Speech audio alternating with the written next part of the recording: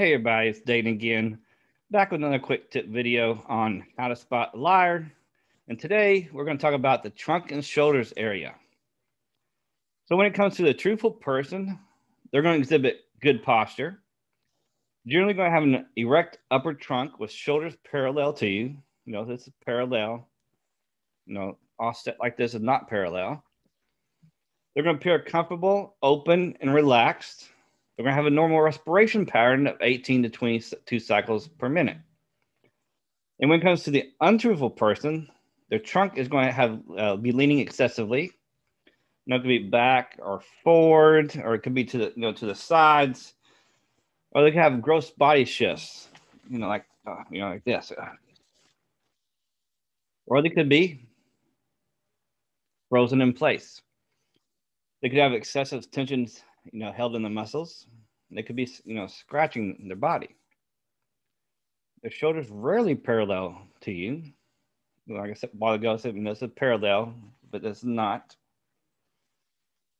They could be protecting their abdominal area, with the hands crossing their abdominal area. They could have excessive perspiration. They could have rapid respiration patterns or take many deep breaths. All right, so here's just a few tips on the truthful and untruthful sides when it comes to the trunk and shoulder area.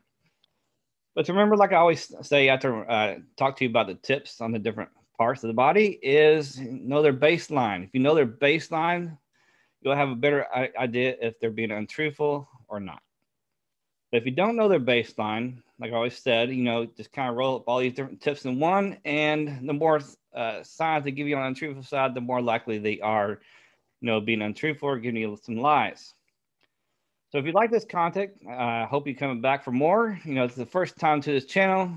I also do beard product reviews on this channel. So if you're a bearded guy, thumb around my channel and hopefully earn that subscription from me if you have not subscribed already. And if you just like this content right here and just coming upon it, hey, I'm keep rolling these tips out. And I'm also actually going to, after do my tip videos, I'm going to go into more in depth for things like, what type of liars there are, things like that.